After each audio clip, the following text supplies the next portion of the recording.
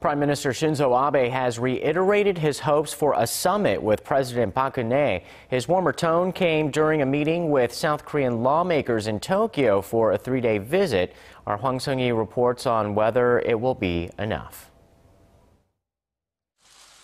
Japanese Prime Minister Shinzo Abe says he will uphold Tokyo's landmark apology to the victims of its wartime sexual enslavement issued in 1993. In a meeting with a South Korean parliamentary delegation on Thursday, Abe said he does not deny the Kono statement and added the so-called comfort women issue is heartbreaking.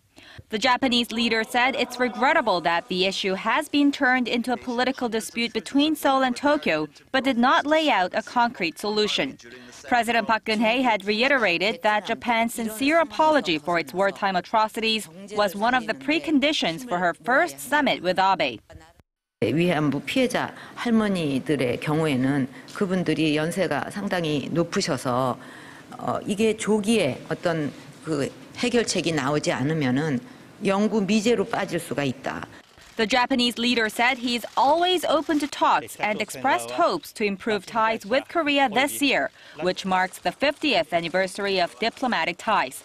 Seo Chang-won, the ruling Saenuri Party's Supreme Council member who is leading the delegation, told Abe that President Park hopes that this year will bring a new start for the two neighbors. Bilateral ties between South Korea and Japan are at a historic low, mainly due to Abe's repeated denial of Tokyo's historical wrongdoings. 9 South Korean lawmakers are currently on a 3-day visit to Tokyo, seeking a breakthrough. Japan's ruling Liberal Democratic Party General Council Chairman Toshihiro Nikai is expected to lead a 1,000-member delegation to South Korea next month. The question now is whether the parliamentary diplomacy will be enough to break the ice between the two neighbors. Hwang Sung-hee, Arirang News.